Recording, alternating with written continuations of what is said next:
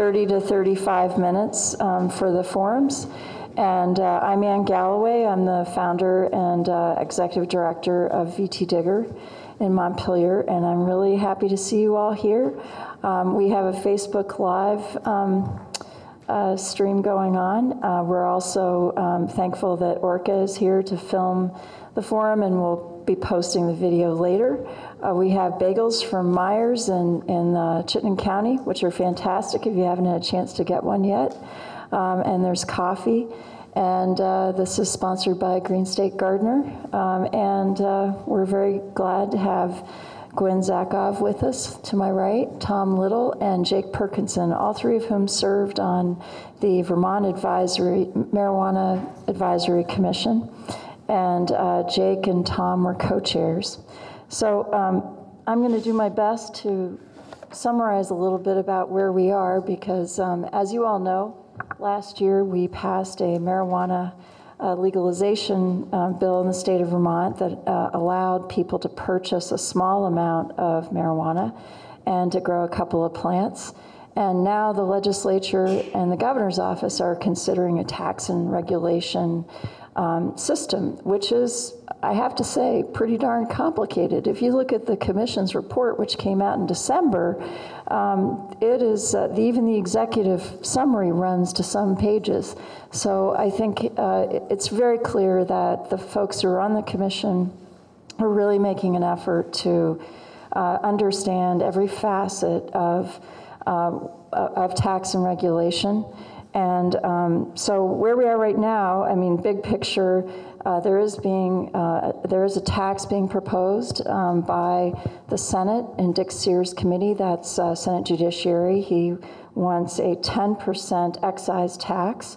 And an excise tax is a tax that's passed on to the consumer that you don't actually see. Then there's the sales tax, which is 6%, and most of these bills include a sales tax. And then Sam Young, representative from Glover in the House, actually he lives in Greensboro now, sorry, correct that. He has also proposed a bill that came out yesterday that would impose an 11% excise tax, a 3% local option tax, on top of a sales tax. And then the commission recommended a 26% excise tax. Is that right? Oh, 20%, sorry, I got that wrong, 20%. So I know that's a lot of numbers to absorb early in the morning. But the point of all this is that it actually costs money to regulate a drug like marijuana. And there are debates about how the drug should be regulated, what law enforcement should be able to do. Should they be able to conduct roadside saliva testing? That's something the commission felt strongly about. And others have said it's not as important. Dick Sears, for example, head of Judiciary, really doesn't want to see a roadside saliva test.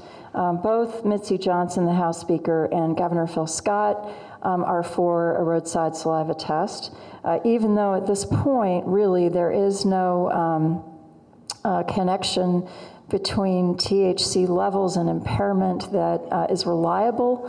So there are questions about that from a scientific standpoint.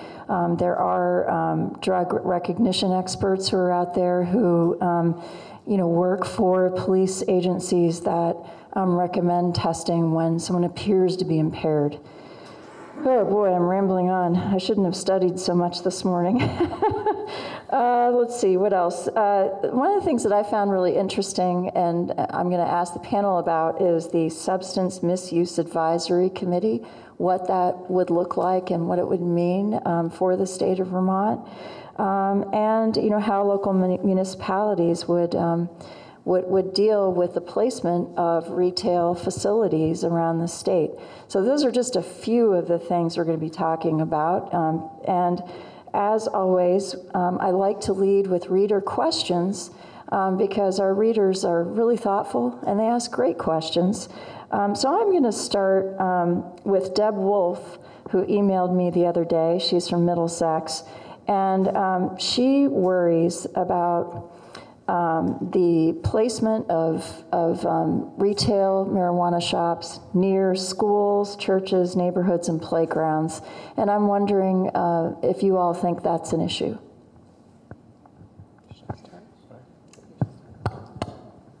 Well, it's certainly an issue not only for a policy decision on behalf of the state of Vermont, but there's also, with everything involved in cannabis, the overlay of federal law and the continuing federal prohibition. And there are increased penalties and specific legislation on the federal level concerning drug activity in or around schools. In the current medical marijuana program, there is a prohibition on placing retail and cultivation facilities within, I think it's 1,000 yards of a child care center, church, school, et cetera. And particularly with respect to child care facilities, if you look at the map of where they're located and you include home daycare, it becomes extremely challenging to locate anything anywhere within even a very small buffer zone.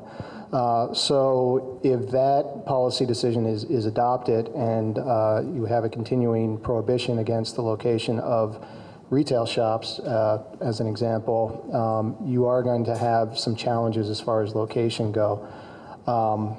I think that the location of retail shops in particular, we heard from the experts on the commission from the Health and Education Committee were very adamant about the placement and availability of retail shops insofar as its influence on the perceptions of youth towards the use of cannabis. So those are important policy considerations. I personally think that absolutely there should be some consideration. But again, given the practical challenges, when you pull in all of the home daycares and so forth, there may need to be some flexibility to actually provide spots where the retail activity can happen. I would just add that under current statute, we have our communities, our towns, and our cities do cluster development sort of in our downtown area, so it makes it even that much harder to locate these facilities and areas that are suitable, just because settlement patterns have to look a certain way, so that 1,000-foot buffer zone adds an extra layer on top of the layers of our zoning bylaws generally saying they have to be, any development has to be in a downtown clustered area. Great, thank you. Deb Wolf also asks whether habitual heavy use of marijuana is necessary in order to support a marijuana industry here in Vermont, and she worries about how that could impact young people. The statistics that you often see cited are that a high percentage of the sales of regulated cannabis in states where it's licensed for retail sale, a high percentage of the sales goes to a relatively small percentage of the population who are regular, if not heavy users. So I think that's something to keep an eye on, and the Education and Prevention Committee and the rest of the commission's work recommended a robust gathering of information and statistics along about that and other things. Going back to the local impact issue, there's a threshold question that the commission actually was not able to come to a complete consensus on, and that is whether Vermont in a regulated environment should be an opt-in or an opt-out state. And opt-in would mean that cannabis-related businesses, including retail sales, would not happen in any town unless the town affirmatively voted to allow them. That's opt-in. The opt-out model would be the towns would be given a period of time in which to take a vote to opt out so that no cannabis-related businesses would be happening in that town. Those are the two models, and as I said, the consensus was we'd leave that to the General Assembly.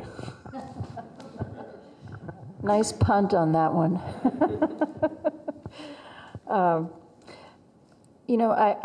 So the next question is from Dave Crowley from Bennington, and this is directed at Jake.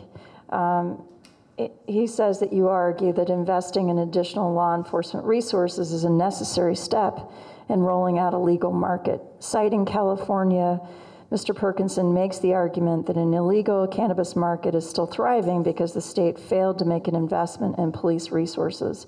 How do you compare the policing needs of California, population 39.5 million and 164,000 square miles, with the policing needs of Vermont, population 624,000 and 9,600 square miles?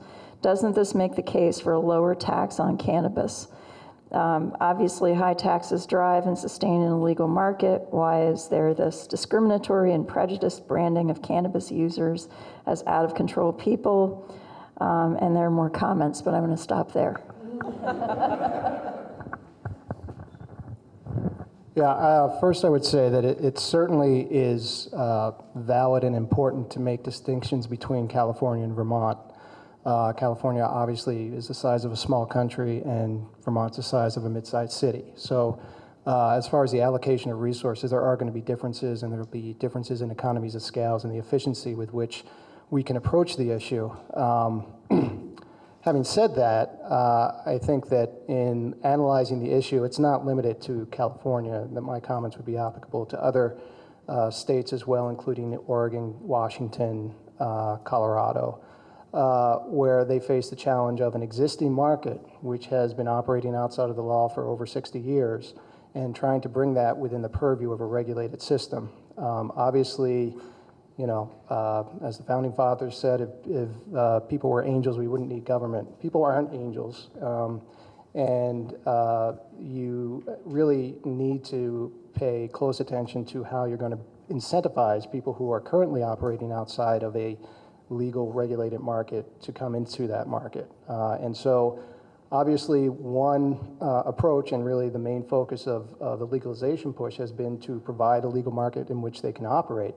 However, in the context of the United States of America, where you will continue to have jurisdictions where there is a prohibition, there will be an incentive to at least operate under, continue to operate illegally, or to operate within a legalized system and provide that product to areas where it's not permitted. We saw an example of that recently in Burlington, where there was a shop selling product produced from states where it is legal being sold in Vermont. So I believe that you can't simply say, now it's legal, and expect everybody to come in and join the regulated system, as long as there remains an incentive for people to operate outside that system. And I think part of eliminating that incentive would require a robust enforcement mechanism to ensure that those bad actors that are not within the system will have accountability and the threat of enforcement. And really, if you don't have that, you're punishing the people that are electing to operate within the regulated system. And I think that's the most unfair part about it.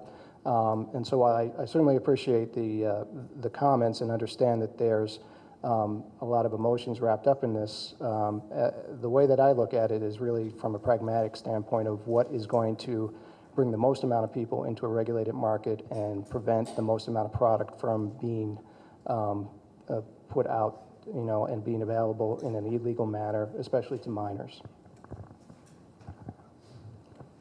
I just wanted to add to that. So every state that has legalized so far has a very different law enforcement environment in general. I think you'd be hard pressed to find a town or city in almost any state that's legalized that doesn't have a police department or a robust county sheriff in place.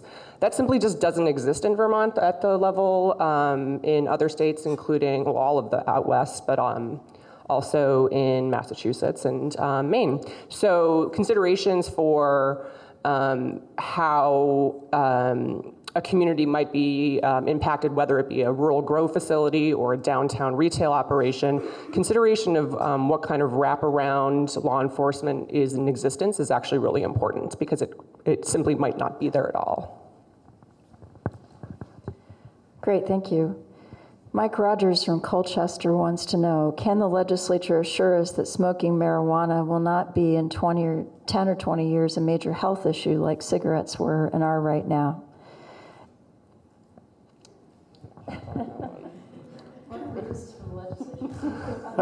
No.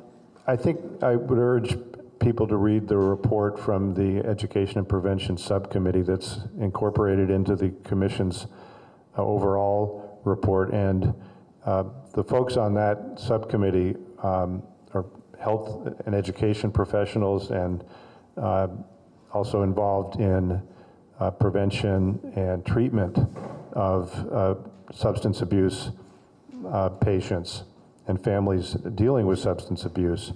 No, I don't think anyone can make a guarantee. And if someone's looking for a guarantee, we can't purport to do that. And in fact, I think if you polled the members of the Education and Prevention Subcommittee, they'd say, don't do it. Yeah, and in fact, the Vermont Department of Health has compiled a health impact statement, which is extremely detailed about the existing scientific research on cannabis. But the unfortunate part about, trying to make comments on what the health effects of cannabis are is the lack of scientific study or lack of studies that are generally accepted in the scientific community, and that has, of course, is in large part due to the fact of the federal prohibition and the lack of availability for cannabis research opportunities throughout the United States. That's beginning to change, but I would echo that nobody can make any guarantees. We simply don't know what the long-term effects will be. And Ann, I'd add that the Governor's Advisory Commission was not asked to give a recommendation or an opinion about whether Vermont should move to taxed and regulated retail sales. We were asked if, before Vermont was going to make that decision, before the decision makers were going to go there, what would the Vermont version of that look like if you made that decision? And that's really, the governor and the legislators are the ones who have to decide whether Vermont should do that. We were just saying, if you make that choice, these are some guidelines you should follow. Thank you, Tom, for clarifying that. There seem to be a lot of questions about the tax itself and the level that would be appropriate. And William Magnus from Swanton wants to know whether a 20% tax will perpetuate the black market. Couldn't we just go with a sales tax, is basically what he's saying. And you do see these bills in the legislature that have a lower excise tax level. I wondered if you could talk about why you all came up with 20%. I think it's 20% in the Commission's report, plus the 6% sales tax, plus in towns and cities where there's the local option tax, it could be another penny on the tax. That's kind of sort of in the middle of where other states have gone. We kind of threw a dart in the middle of that. It should be, I think we've mentioned this before, but it should be emphasized for a state government to try to control and regulate and tax and license a market that's been in existence for 60 plus years, that's churning millions and millions of dollars worth of sales in Vermont, is no small undertaking. Regardless of how much money we spend on law enforcement, that market, it will be, in my opinion, will be persistent. And if we had a 3% sales tax on cannabis sales in Vermont, I think the underground market would persist as well. We've read recently that the state of California is now considering lowering its excise tax to put more pressure on the underground market. But I think the folks in Vermont and who are at least as ingenious as those in California, who have been growing and processing and selling cannabis for decades are, many of them are likely to try to continue that because that's the business they're in now. And for them to spend the money to get the license, to upgrade and rent the space and go public just may be unattractive to them. So I just think we need to be, the state needs to go into this with its eyes wide open.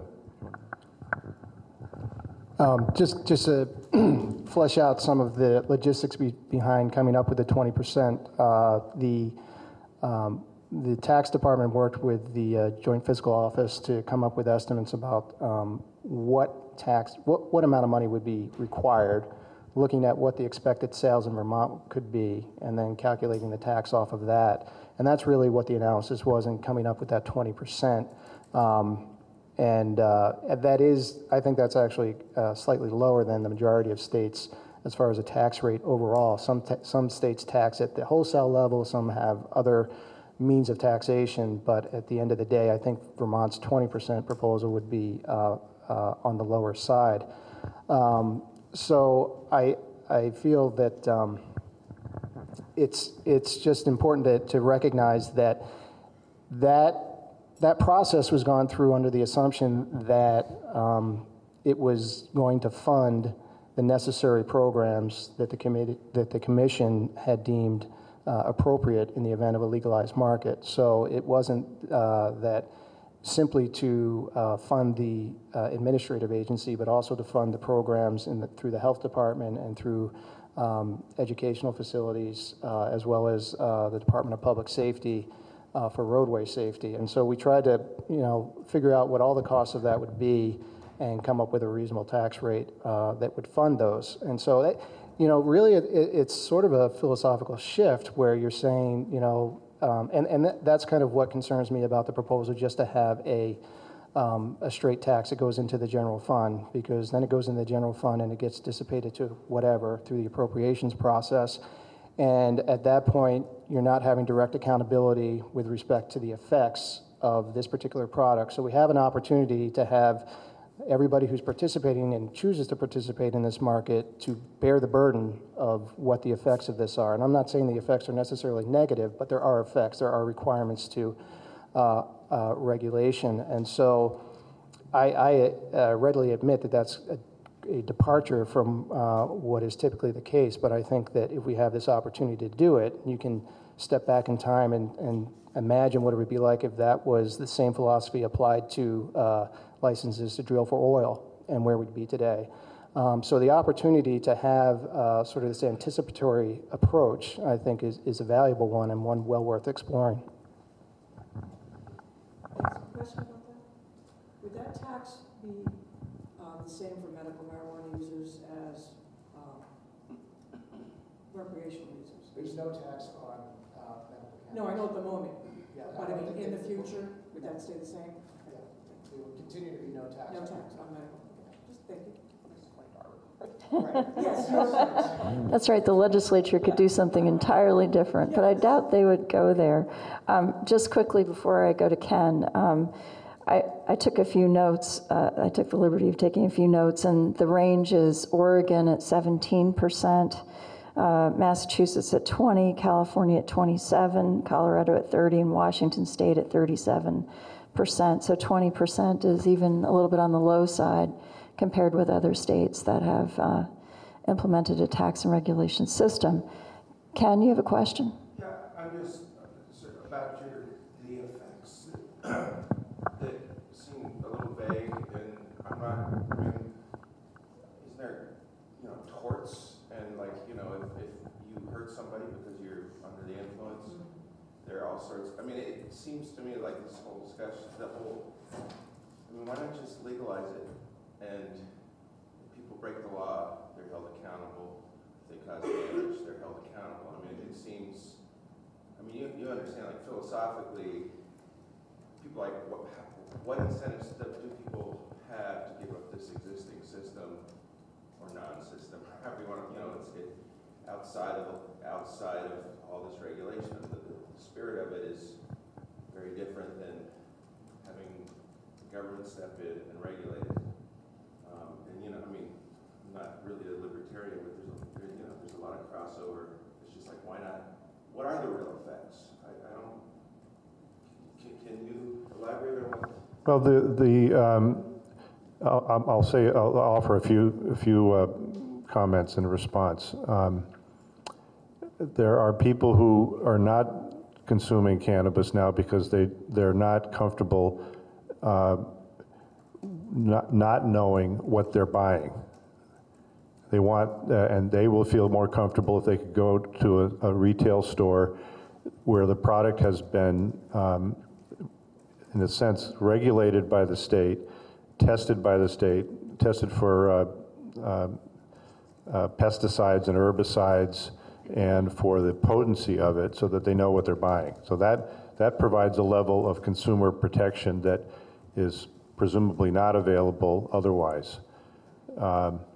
And then there's I'll just by reference to mention the education and prevention efforts that the commission is recommending to build stronger education and prevention programs in Vermont, particularly for our younger residents. Yeah, I think that's right, and those are contained in the commission's report. There's an outline specifically of what the anticipated cost of the programs recommended to be implemented are. And again, you know, the youth programs are an important part of it. I don't think that you can say that there's going to be no effect. There's clearly a shift. There's a shift that's going on already. Vermont has legalized cannabis, and that causes a shift in perception. And so I think it is important to give young people the tools to evaluate the effects that they might be exposed to. The other thing I would mention is that the administration of it is not free. You know, the medical program has a budget of, I think, somewhere between $300,000 and $400,000, and they regulate 5 entities. And so, you know, I think that there is going to be a lot of costs associated with it, as already has been mentioned. And, you know, having a laissez-faire is what we have now. I'm not sure if the proposal is just to let it keep going and just not prosecute. I don't think that's a viable option. And I don't think it's fair to people, because there are effects. I don't think you can deny that, you know, any commercial activity has an effect. And I think Vermont should definitely have the benefit of taxing that commercial activity. And those taxes should go towards, first and foremost, addressing any effects that are caused by that activity.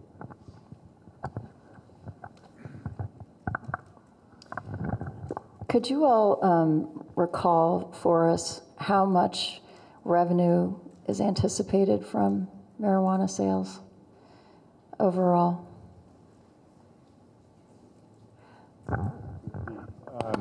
The tax department worked with the legislature's joint fiscal office, looking at what's being recorded for revenue in the other states where it is licensed for retail sale.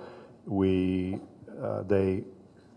prorated that to the Vermont population and market and came up with a low, medium, and high revenue estimate. And those were, as it rolled out, and the low estimate per year was in the range of $10 or $11 million, and the high was in the $20 million range. One of the tricks on the revenue side is, when do you start collecting the revenue? If you're trying to pay for the cost of the governmental infrastructure that's going to regulate it, what you may need before you actually are regulating and taxing the sales, how do you pull that one off?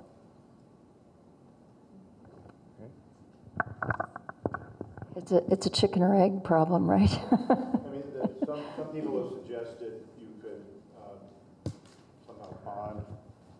Some have suggested you might be able to bond in anticipation of the tax revenues, because a lot of, many, if not all, Vermont school districts and towns will borrow money in anticipation of property tax revenues in the slow times of the year, and then pay back the bonds when the tax revenue comes in. You could conceivably do something like that. The trouble there is you keep bumping into this federal law prohibition, And if you're bonding, trying to issue a debt instrument like bonds that's sold in the public market that's regulated by the federal government, you bump into a real problem there. And that's going back to our comments earlier about law enforcement. This is not only a robust underground market, it's a cash market. And the licensed version of it would also presumably be largely cash for the time being. And so the numbers that you're talking about, sorry, just a second, please. The numbers you're talking about in terms of revenue, they don't include purchases by people from out of state who are visiting to ski or hike or whatever, right? It's just local use? Oh, they do take in? Okay, all right. There are assumptions, the best assumptions that were available, so how accurate they are, I don't know, but that was assumption, but what was not included is the ripple effects of additional employment taxes, additional spending by folks in a regulated environment. So that's, but the sales did include, I think, the assumption that tourists would come in and purchase. Okay, good. We're taking questions, not comments. So if you can come up with a question, I'm going to ask one now, and then, so many people on the pro side of legalization, this is from Kim Hubbard in Jericho. Ah, Kim, there we go. Okay, Kim, you want to go? You want to ask your question? Good, okay. Yeah, you can just read the one. Okay, great. I'm glad you're here. Many people on the pro side of legalization seem to conflate legalization with commercialization. Recently, I was horrified by a Canadian advertisement marketing marijuana featuring children's voices. A fundamental question for anyone making decisions regarding regulating marijuana is, what are your intentions for regulating commercialization of products containing THC? Now, you all have a whole section on advertising in your report, right? Want to talk about commercialization? Well, the recommendations on advertising specifically came both out of the Tax and Regulate subcommittee as well as the Health and Education subcommittee. Health and Education, I think, had the more detailed recommendations with respect to time and place of sales, limiting the placement of advertising so that the medium could credibly be argued to only have. I think it should be legalized. Sometimes I make comments and people think that that's an argument for not legalizing. My position is it should be legalized, but it should be done in a way that's responsible and that protects children and public safety. So the reality is any product can only grow if it has new customers. And so you see in the tobacco industry, and people may not like that analogy, but it's a good example of a industry that understands how to grow their market, and you grow the market by being attractive to new customers. And that means trying to attract children. And so I do believe that there should be a concerted effort to prevent that from happening. We understand that that will be an incentive for any company. If they're looking at their bottom line, they will want to have new customers. The new customers are youth. And so if we know that, we can operate in a way that will hopefully address that ahead of time and cut them off at the pass, so to speak. So those are the generalized recommendations with respect to advertising, and they really do focus mostly on preventing youth access and incentivizing youth to use the product. Is there anything in there that provides countermeasures similar to what's happened with tobacco and even alcohol in terms of public health risk and sort of pushing back on the glorified messages that the cannabis industry is going to be obviously promoting and the public safety?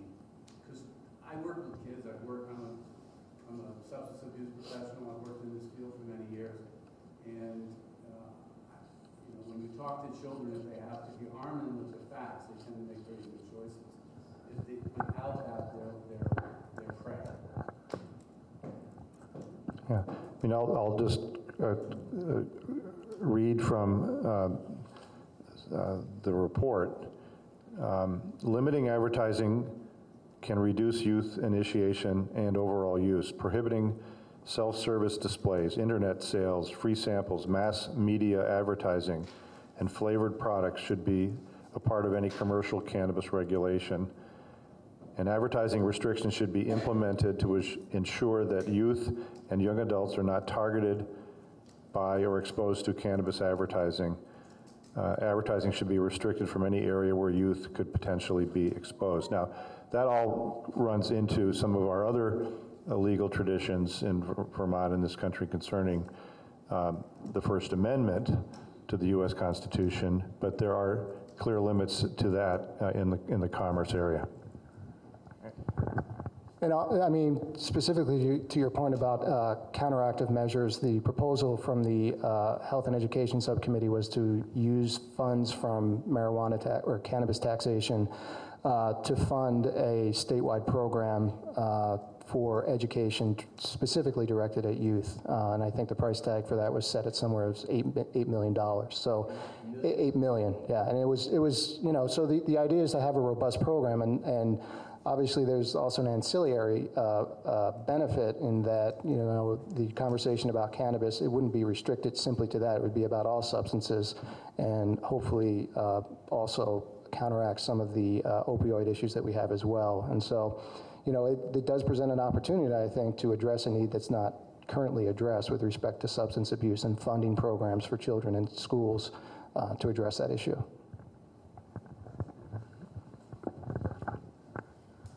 Thank you. Well, it is now 8:48, and I think we've run out of time. It's been a great, oh, we have one more question?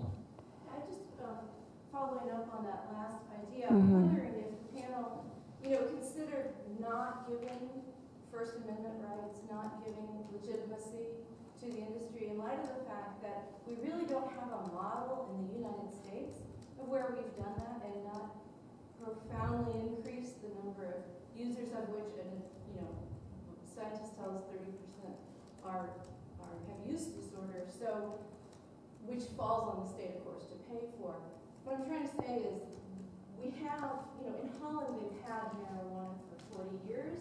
They did not give them, you know, personhood, corporate personhood, free speech rights, and it really is sort of a giveaway of enormous amount of rights from the people to the corporations, and like why?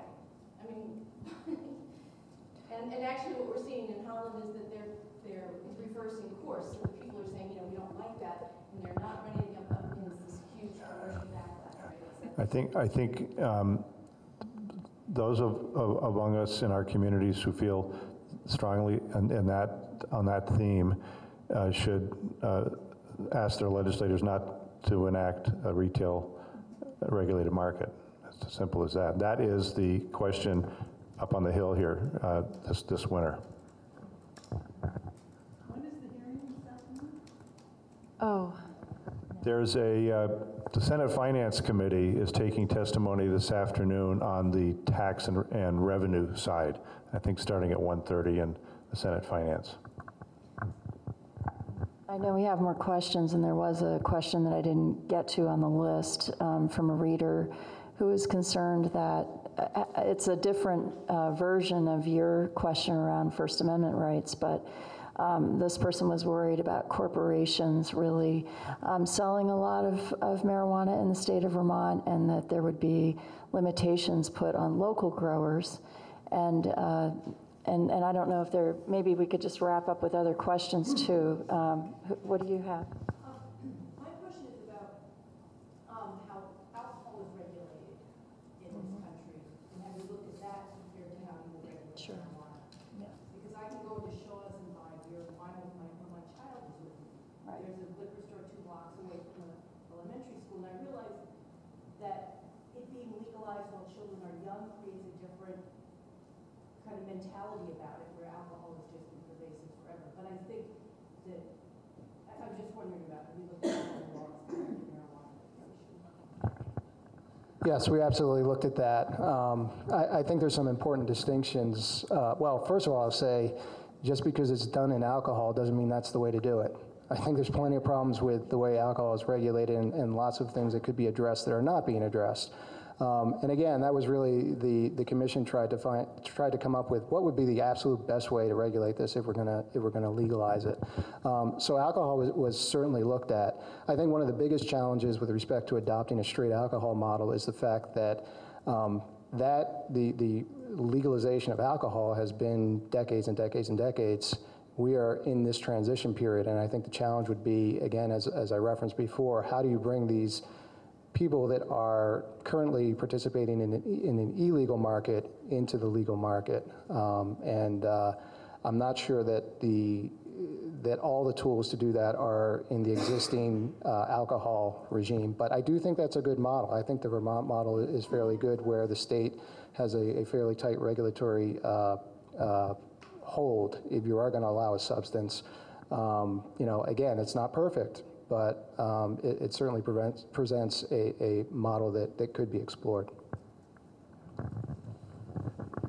Okay, we have one more question right here, and then it really is time to go. Yes. Tell me about the cost of law enforcement, whether or not it's commercialized or not.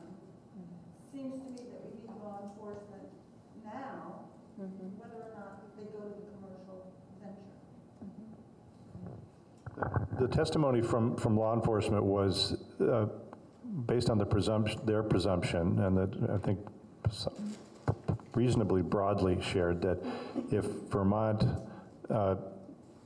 opens up cannabis sales to legal retail sales, more cannabis will be consumed in Vermont than is being consumed now. If you don't buy into that, then you can say, well, we don't need any additional law enforcement resources. If you think that more cannabis and byproducts are going to be used in Vermont, then you might say we need to beef up law enforcement. And I'd add, it's not just law enforcement when we talk about road side issues. I mean, you have concerns about illegal grow operations. You have concerns about public use. You might have concerns with sort of ordinance enforcement. There's been, in other states, there's odor. I mean, it could be something so simple as odor complaints from, neighbor to neighbor. So it's not just one small part of enforcement. It's sort of a quilt of issues that sort of pop up, and We have those issues now. right. And so whether or not there are current resources to compensate what might be coming down with the increase of use, with no additional funding coming through or no additional taxing or resources or revenue, that money would have to come from either the general fund for the troopers, or it would have to come from property taxes if you have a municipal department. So I think that's why it's important to sort of be better prepared on the rollout, and then it's easier to pull things back as things move forward. It's harder to get things implemented after the fact.